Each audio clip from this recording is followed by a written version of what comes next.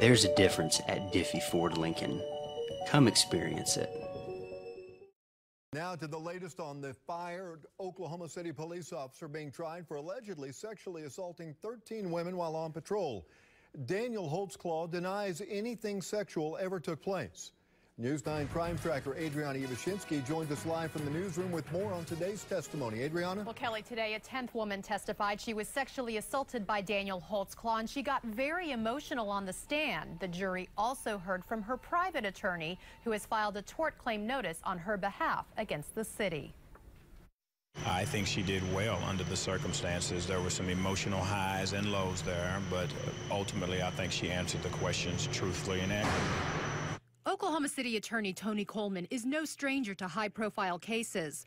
Most recently, he has been in the spotlight for representing Adacia Chambers, the woman accused of killing 4 people and injuring several others when she drove her car into a crowd of people watching the OSU homecoming parade.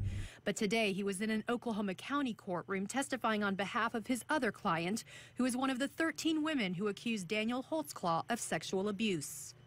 I think there's struggles on both sides of the aisle here. Coleman testified that he has filed a tort claim with the city of Oklahoma City, basically putting them on notice that his client may sue the city for damages incurred in light of the sexual allegations against the former Oklahoma City police officer.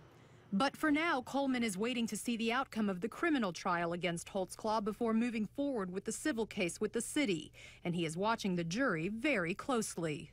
You never really know exactly what they're thinking. However, I will say this jury is very attentive.